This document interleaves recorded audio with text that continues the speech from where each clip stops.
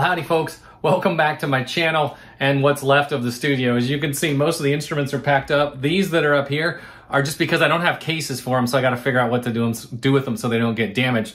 But the point is, the studio is starting to get really into boxes. So I'm getting ready to pack up the mixer, and I had a thought. There's been a trend on YouTube over these past several years called no input mixing. Some of you might have seen these videos, but what it is you make music or sounds with nothing but your mixer, no instruments whatsoever. And so I thought, before I pack this up, that's the perfect time to try it. So over here I've got some cables that I haven't packed up yet, various different types of cables, and I've also got my reverb pedal that hasn't been packed up yet. What no input mixing is, if you haven't seen some of the videos that are out there, is effectively you take the outputs on your mixer and you plug them into the inputs on your mixer, and you try to get feedback loops building. And those feedback loops, when you start to tweak the equalizers and stuff, they start to turn into, you know, musically pleasing sounds. So that's what I'm going to try today. No input mixing. Let's give it a shot. Okay, so here you see our setup, and I realize it's probably hard to decode where all these wires are going. But this here is the headphone out, which I'm splitting, and half of the headphone out is going to the effects return, and the other half is going to channel 3. And then this is the control room out, and half of the control room out is going to channel 1, while the other half is going to the other side of the effects return. Over here, I've taken the main out and sent that into a reverb pedal, and then this is going over to, or excuse me, that's the input. This side's going over to my audio interface so you can hear it. Okay, then these other cables here, I'm not sure if they're doing anything or not, but hey, they are there. What you notice is right now you don't really hear anything because everything is in a stable state.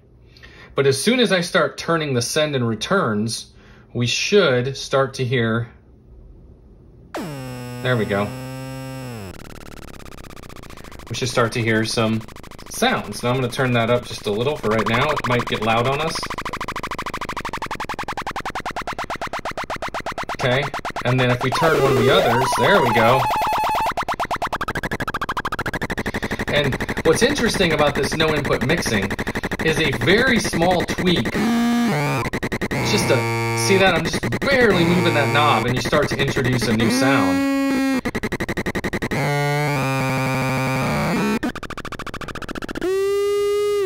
And all I've done so far is just barely tweak these aux sends.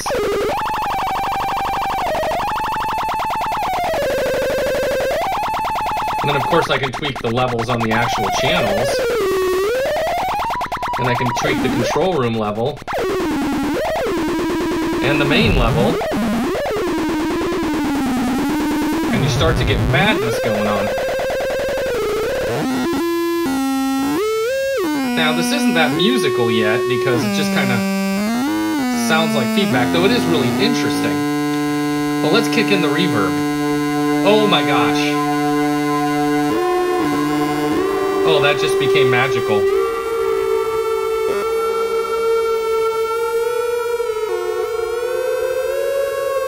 Oh. Okay, this is why people like this.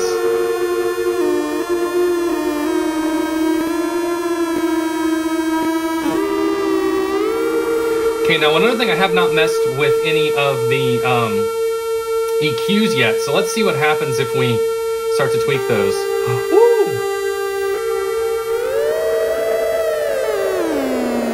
Oh my gosh. So now we can start to control more of the timbres.